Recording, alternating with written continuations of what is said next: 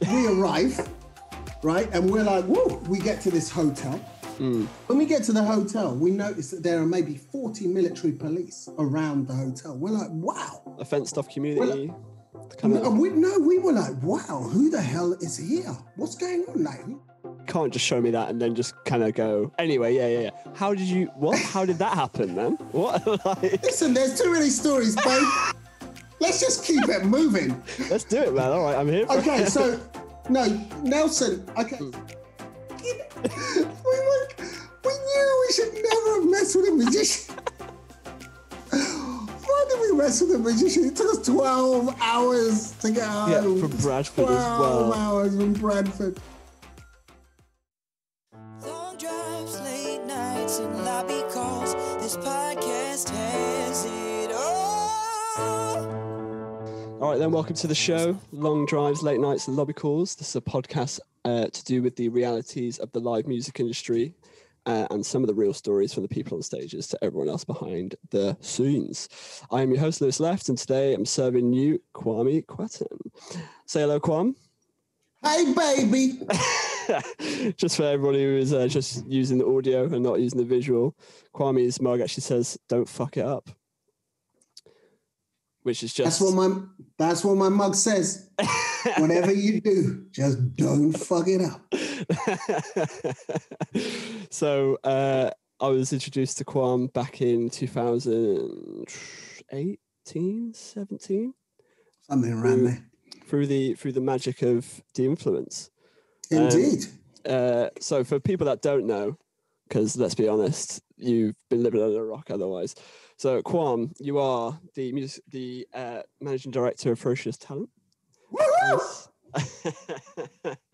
Bring it. Vice chair of the Music Managers Forum. Yeah. Obviously, integral part of the influence. And Woo-hoo!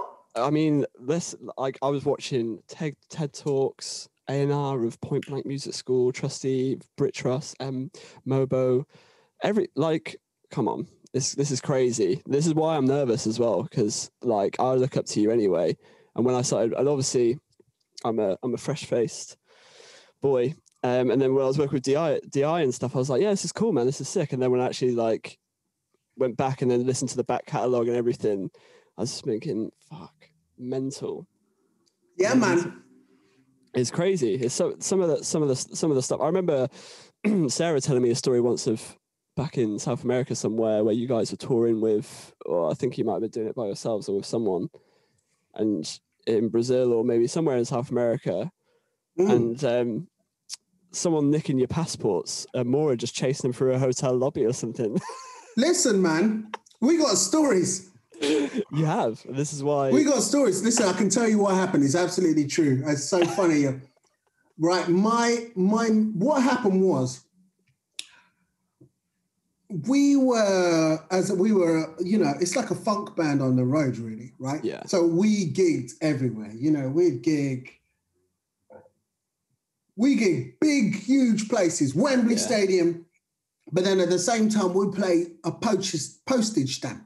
Yeah. Like in a hotel lobby, you know what I mean? So we did a lot. Gigs everywhere. That was us. Yeah. And it's an amazing time. And I love gigging with The Influence. Oh, mate, some of the best shows I think I've ever done. Yeah, I love it. Yeah. But, we also,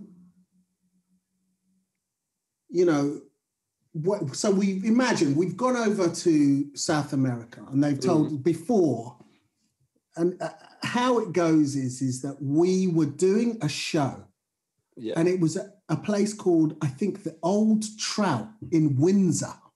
Okay. And when we got there, our manager just said, listen, just make sure on this one that you put in a performance. And we were like, all right, no worries. Well, we even say, we don't do it before. We're like, what we're going to do? You're still going to do it. It's all right. 150 people, right? We're like, okay, cool. Sweet spot. 200 maybe. And we're like, yeah, no worries. We'll do it. So we did the show and we had a blast, a whale of a time. It's great. Really good show. Really happy. Whatever. Fine. What then happens is that we then meet up with this guy Chris Rowley, who is a sort of tour booker. Right. And he's something to do with the British Council. And he comes up to us and says, listen, the British Council have had a dropout. Somebody has fallen out. They were going to do a tour and they're not going to be able to do it anymore. Could you do it? And we're like, where? And they said, it's a 2-month tour and it's of South America. And we're like, sign us up, mate. Yeah. Let's go. So, you know, we'll go tomorrow. They sorted out. They said everything's paid for. Flights, blah, this, that, whatever. They said you're going to be flying between gigs, you know, and whatever, you know. So we were like, great. They said also there's cultural exchange as well. So, you know, you do a show and then maybe 2 days you spend in that area just learning a bit about it, doing some exchange with some of the people, local people, and then you move on and do another show. Stuff. Yeah, fantastic. And they said, listen, as well, they said some of the places that you're going to be playing, they said they've had no one there, you know, funk-wise, they've had no one, soul, funk, they've had no one there since James Brown. So they're going to be blown away by the influence. Since James Brown. And then they said, let's just come. So we were like, all right, you know, listen. So we get over there, and when we do Brazil. So we do 12 shows across Brazil, right the way, length and breadth of Brazil, right? And then we come fly over and we go to Colombia. Okay. And we go to Colombia, right? And Colombia is a whole other situation. Like, it's cool, edgy. Back then, I don't know if anybody's seen any of the documentaries on Netflix about how Colombia was back in the day. But I can tell you, all I can tell you is, listen, the truth of it is, it's a lovely place. But obviously back then, as many countries do, of course, Colombia was going through its own isms and schisms. England went through its own isms and schisms. Please, in the 60s, the craze were everywhere. It was, you know, things, so everybody's cyclical, right? And different countries have their time. So Colombia was a time, right? Yeah. You know, we're talking 1991, 92. It was fresh. And we arrive, right? And we're like, whoa, we get to this hotel. When we get to the hotel, we notice that there are maybe 40 military police around the hotel. We're like, wow. A fenced-off community. We were like, wow, who the hell is here? What's going on? Like, it's us, isn't it? And when we get there, they say to us, listen, because we take someone to one side. We said, well, who's going to be here? What's going on? They said, it's you, man. We're like, what do you mean it's us? They said, listen, it's you. They said, you've come over with the British Council, yeah?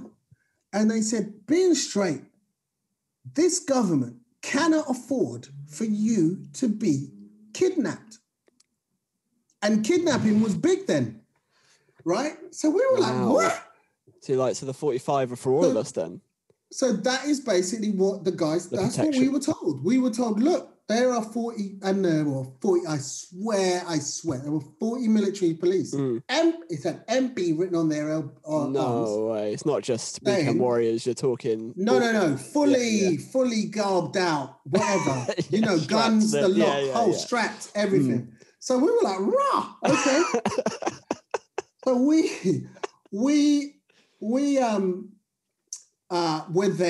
there, we do Bogota, we do Cali. Okay. And I think we come back to Bogota maybe and do a show. And when we're doing the show, my missus flies out. Brilliant. And because, you know, I love having my missus. Around. And so she comes over. She comes over. And she lands, and when she lands, she comes in. She says, "Listen, you know," she comes by and she said, "Listen, I had the hairiest ride." She said to the hotel. So she said the flight was one thing. Flight was one thing, but when she got off and she said, "What I'll do is I'll try and catch a local transport to where I've got to go." All right. And then she said it was too difficult, so she got into a cab and this person started driving her, but he was driving her into some really weird sort of space. And she was like, this is crazy. So she was like, stop the car. Yeah. So she then gets out And that's universal language, isn't it? Let's be honest. She was like, stop it. She gets out and she's like, yo, she said, I'm in the middle of nowhere. Then she manages to catch another cab and get to the hotel. So getting there was even tricky. She gets to the hotel. When she got to the hotel, now we're there, we do the show. The show goes really good. It's in this lovely theatre. It was wild. I mean, proper wild nights. Yeah. Right? And and she then says, look, you know, it's one thing, Kwame. I said, what? She said, my flight back comes back the next day. So she said, so I'm gonna stay in the hotel and then I'll go to the, you know, airport but she said, I'll be leaving the next day. And I was like, huh? Can't I change my ticket so I can come? And she said, look, no, it costs too much. And she's a, you know, my missus is a tough nut. So she was like, it's fine, don't worry. Anyway, what then happened was that she gets knock on her door. So we've left now. We've gone to the airport, blah. That night, she gets a knock on her door.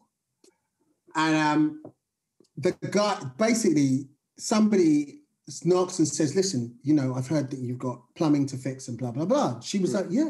I've got because she said, strangely, the shower wasn't working. So she said, the shower's not working. Can you? So he's like, fine, come. Anyway, so he comes.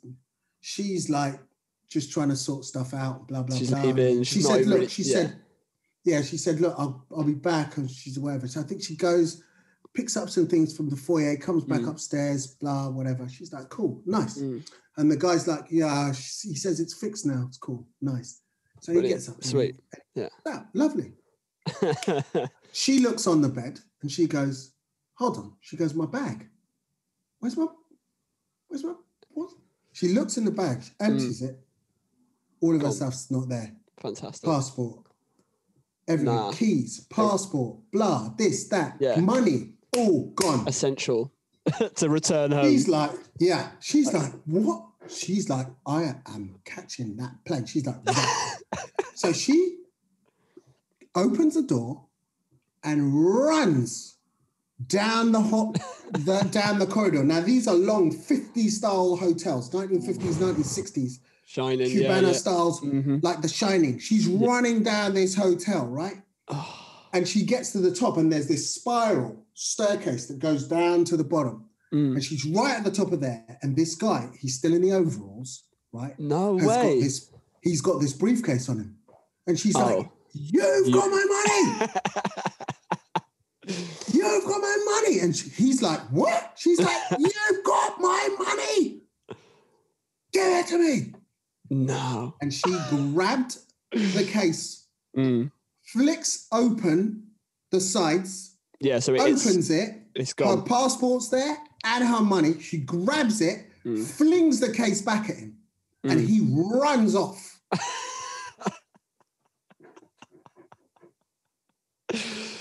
And it was only when she got back to the room that she went, the adrenaline, like, it properly kicked in.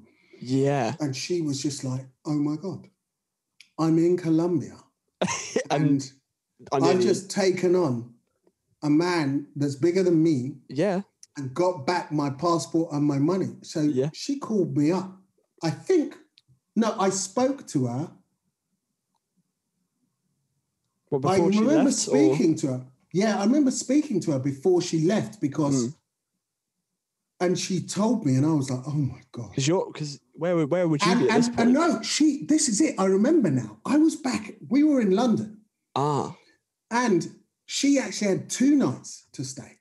No, if I remember rightly. So she had that night. It was either she had 2 nights or she had 1 night. And I spoke to her, and then she said that same night she had another knock on the door, and she's like, "I'm not opening it." Yeah, get out. What are you talking about? That was it. So, yeah. Mental. Mate, what? Roller coaster. Yeah. Roller coaster of emotion. Yeah. Roller coaster of emotions. Cheers, Kwame. Yeah, mate, I remember. Yeah, man. I'm still with the same woman. Yeah, more. So there you go, badass. babies. Yeah. Probably, yeah. insane. I've been lucky enough to meet you and obviously your family and everything. Love Supreme. No, we didn't. Love Supreme wasn't the last one. No, it was a show up in London. I can't remember. It was like Nels or something. Nels, that was it. Yeah. Might be Nels or we did one more jazz cafe, I think. Yeah. I don't know if I was there, remember. But it was fantastic. It's all good. So picture this then, yeah. So you're going out for drinks and you can invite up to 2 people, living or deceased. Who are you inviting and why? How much time are you allowed to spend with them? So it's an evening shebang. So let's say you've gone out at, you've gone out at 7, 8 and you're not back to the AM. Okay, I've got 2 replies. I've got 2. Okay, love it. So my first reply, honestly, because both of my parents both passed away when I was young. So my mum passed away when I was 18. My dad passed away when I was 7. So my first answer is my mum and my dad. I'd love to have both of them in a place and just chat to them about shit. Yeah. Shits and giggles. Just to chat with them about stuff, life and the cosmos. Yeah. The insight. I would love, because I know that my dad, and obviously I wouldn't say shit in front of my mum or dad, but I would, but I hope you're listening, both of you in heaven. Yeah. But, that's the situation. So that's the first. Okay. But really, wow, I would probably, and this is going to sound crazy, but one of the people that I would love to have some kind of dinner with, Nelson Mandela. Oh, no way. Everyone who is listening, you will not be able to see this, but Kwame is showing me a signed picture from the man Nelson himself. From the man himself. Absolutely. So Nelson Mandela, I'd love to just literally just have a chat with him. Okay. Bam. Just to pause you. How you can't just show me that and then just kind of go. Anyway, yeah. How did that happen, man? What? Listen, there's too many stories, babe. Let's just keep it moving. Let's do it, man. All right, I'm here for it. So no, Nelson. Okay, so basically, one of the things that I co-run a company. It's a social enterprise company called Creating Vision. Spelled CRE, 8, the number 8. Yeah. INGVISION. So Creating Vision. And I co-run it with Andrea and Nikki. Andrea Yule and Nikki Charles. Fantastic. And it does seminars on the music industry. Okay. Panels on the music industry. Industry talks. Industry A&R focus groups. Industry mentoring. So it basically teaches you everything you want to know about the music industry, right? So one time we started, when I first started doing them, and it was called the Urban Music Seminar back in the day. So it was 1997 when I first started doing them. It's called the Urban Music Seminar. And then we ran from there, 97 to 2004, 2005. And then we started again. But the changed the name, and the ultimate seminar had reached a point where it was beginning to really, really sort of. Anyway, all I can say is, when we were doing one of these, and I just have to check, I've got to make sure what happened was this. We in 2009. We had started the ultimate seminar, and we just put in a request. We were like, you know what? We'll just put in a request, and we'll put the request in. In fact, I think it was before 2009. I think it might have been for the seminar itself, but we put in a request in for Nelson Mandela to come and do opening, and we had heard that basically he was coming to England. Oh, so you were like, if you're so already we were like, you know what? This would be a great thing. So we had somebody in his camp that we were talking to that were basically just said, listen, he's really interested in doing it. Wow. So we had, you know, literally, Yeah. they said, no, he's interested in doing it and blah, blah, blah. And he might be coming over and yada, yada. And we were like, yo, just at this point, Oh my basically, God. then he had started to get kind of ill. Okay. Yeah. So they then responded back about 2-3 months later and said, listen, it's not going to happen. Okay. Fair enough. They were like, it's not going to happen. It's not going to happen. Mm. And so then the guy came to the UK, not Nelson Mandela, but the guy that we were in contact with as part of his team. Of course. And basically just said he couldn't make it, Kwame. Oh. But we've got something for you from him. And I was like, what? They said, in fact, they didn't say that. This is what they said. They said, I brought something for you. They said, it's more important than a lot of things. I was like, what? They said, put it this way. To you, it'll be more expensive than gold. And I was like, really? I said, what are you talking about then? And they came and they literally just put it in my hand. They said, here you go. They said, it's from Nelson. And there you go. Wow. That's Look at that. Beautiful. So yeah. So that's the vibe. So but that was Nelson Mandela definitely won. Yeah.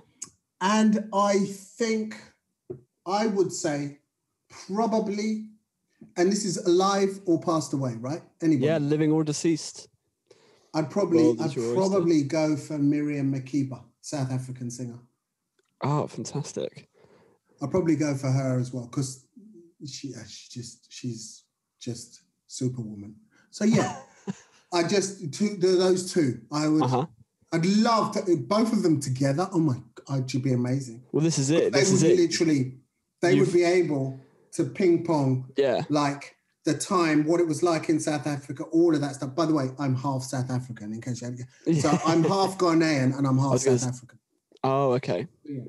So that's what I'd love to just find out because my mother would never let me go to South Africa because when she was alive, you know, apartheid. Was it? Yeah. You know what I mean? It was still a thing. So she used to say to me, Kwame, she said, if you go to South Africa, she said, you with your mouth, she said, you'll end up in too much trouble.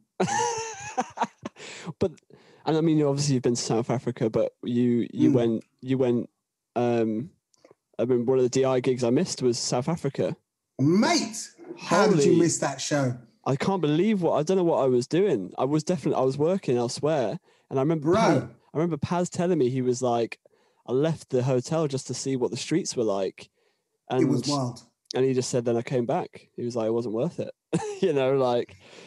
You know, he just said it was a different experience. So, and Graham. No.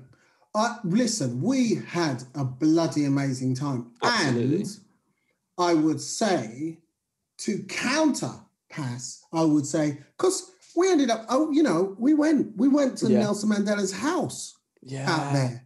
It was brilliant. Yeah, I remember Graham telling me loads of stuff. I mean, shout out Graham Peacock. You know, he's the reason why I know you, but.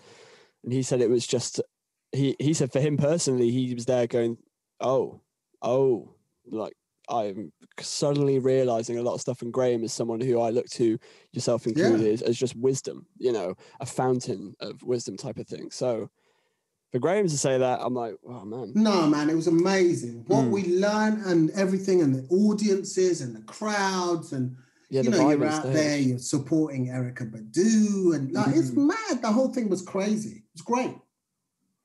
More wild times on the DI ride. I mean, it was great. Really good. Absolutely. I think the main chunk, the main squeeze of this show is because I love touring, but I love more when people lose that kind of wall of thinking they're the kind of, not the ego that comes with touring, but I mean, I think more with like tour managers and sound engineers and stuff. They never ever let on the like, I'll tell you this one time I messed up real bad and it was funny. I'm all about that. I'm all about that. And for yourself as well, you know, you're not just a musician, you're you're huge like person behind the music industry as well. So I'm loving the fact that I'm just getting to speak to you about, and I'm going to plug you for some more disaster stories from along the road. Oh, no worries. But I just think, I just don't know where you'd want to home in on. I mean, you can talk DI, you can talk Ferocious talent. You know, there's there's just been, I mean, I'm trying to think if there's been some hairy moments with the gigs that I've done with you guys. I think they've always been great. It's always just been like, yeah, we just turned up, we did it. There was a lot of prep, but well, apart from, do you remember Germany? I don't know if you were at that one though. Germany. Oh mate, I was remember kicking Sarah's door. Yeah, to get, because she fell asleep twice. Sarah fell asleep. Yeah, and then you fell asleep. I fell asleep, but she fell asleep. She fell asleep. But it wasn't just that. It was also that the keyboard player, do you remember? Steve. We hit him up and we're like, yo, where are you? And he's like, what? And then he's like, we're at the airport, dude. We're like, what are you doing? He's like, what? He's like, I'm in bed. He's like, I'm in bed. Oh my God. Oh no. Yeah. He said, don't worry, I'll get there. And do you know what? He got there. It was funny. I think we were just doing a line check, and then all of a sudden Steve just turned up, and I just was me and Matt were like, the slow clap. Should we do the slow clap? I don't know how to introduce him and stuff. But yeah, that was actually because that was mad for me, because I remember that I did that venue when I toured with my dad when I was 16. So that would have been like 9 or 8 years ago. And then the backliner who was doing all of our backline actually works with Calexico or Giant Sand. I can't remember which one, which is what my dad used to tour manage. So it was a very weird gig. But yeah, I remember running with Sarah. That, because I mean, the hotel was 5-minute walk. It was a short walk down the river to the venue. I remember booting in her door, and she's just woken up and just gone, what time is it? And I'm like, we need to get you on stage. And she's like, shit, man. So I'm just there holding her hand. We're like running down this like thing. And then like you come in, you do your vibe and you set up and everything. Then the show was fantastic. But yeah, it was funny. I was shitting myself. I was like, shit, man. We're gonna do this show. I mean, definitely. There's been some early on in De-Influence's career. I remember we had a really, really shabby tour manager. It wasn't Graham. It was someone else who I cannot remember his name, and I probably deliberately, my mind has put it aside. And it was just unbelievable. This guy, I just remember that whenever he tour managed us, something always went wrong. Right. Like always went wrong. Just some bad omen, something following him. And I always remember there was a couple of things, a couple of brilliant ones. One of them, it was that thing of, okay, we're gonna, we get down to wherever it was, the premises or blah, we're waiting. We're waiting. Finally he shows up. And then he said, oh, yeah, we've still got to pick up blah and pick up. So we went and we picked up. We were like, why did you still have things to pick up? Yeah. Anyways, he was like, no, don't worry. We'll make it. We get down and we've got a ferry to catch. Oh. And I remember he starts driving. He's really driving. He's driving. Then he's speeding up. I remember thinking, he's late. Yeah. And then we finally got down. We got down to where the ferry. And we literally saw the ferry just leave. And we just turned around to him and we were like, I remember thinking, I was looking at him and I remember thinking, we're not going to say anything, but he's sacked. Yeah. And that was it. Yeah. So I think that was the last gig we did with it.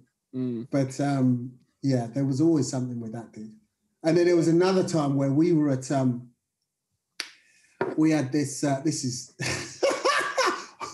these are the life and times. We had before we were a full band, as in an 8-piece. We did a 4-piece stripped version, which some of the stuff was on tape and blah and bits and whatever. So we're like, okay. So we go up to Bradford. I remember our agent he was told, listen, just book them some gigs. Yeah. So we've gone up to Bradford to do these shows. Okay. And we've gone up and we the last show we've got to do, and I swear I've got a picture, right, of the changing room. We had the order of the night was a magician, then us, and then a Shirley Bassey impersonator who was headlining.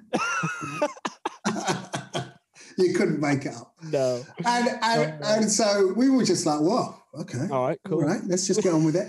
But then we were like, hold on a second.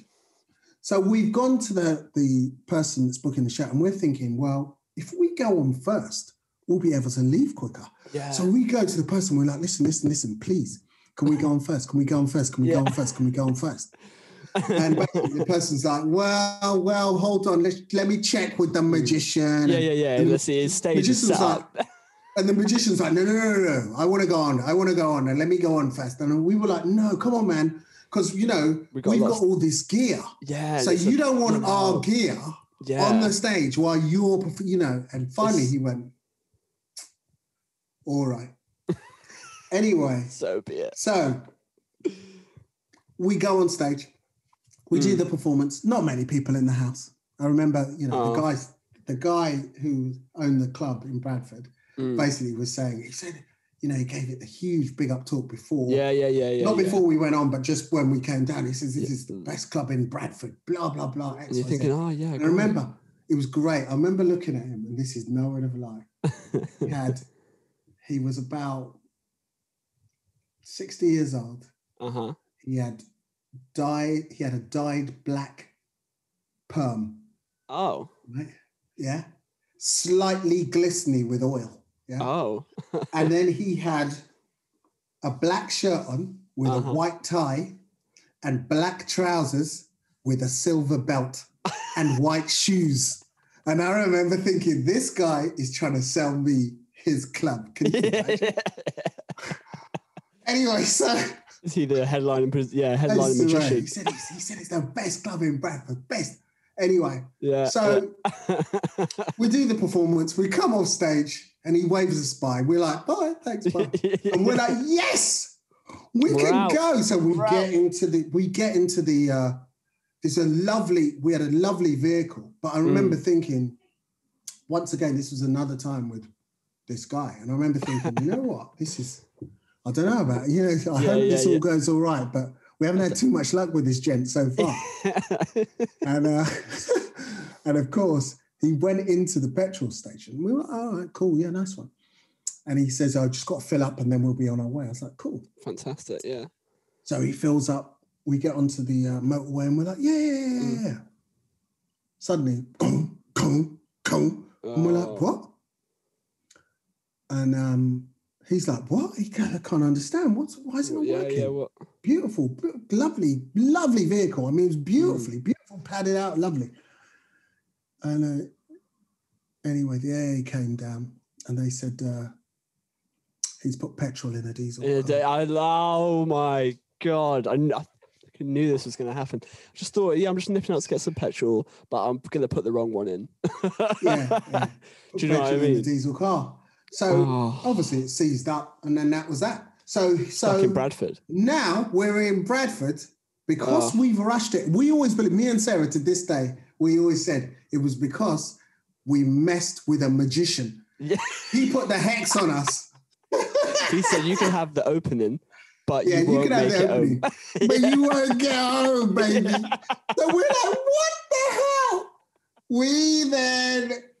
Oh, man. We finally, it took us, and I swear I can laugh about it now, it took us 12 hours to get home. We did AA relay, where they load you off of one bus, off of one vehicle onto another. And then they go a little, 2 hours, an hour, or an hour down, and then an hour again. They relay. It's great in principle, but in practice. No. And the whole time, were you able to kind of dish it out to this TM and be like, do you know why their van's running? It's because they've actually put the right diesel in there. Yeah. It was one of those. No, the funny thing was we were in the van, me and Sarah, right? We were in this, it was quite a nice, but we were in it, and literally, no one ever laughed. I think we laughed for 10 of the 12 hours. We're just cracking up. We were laughing so much because we were doing impersonations of the magician.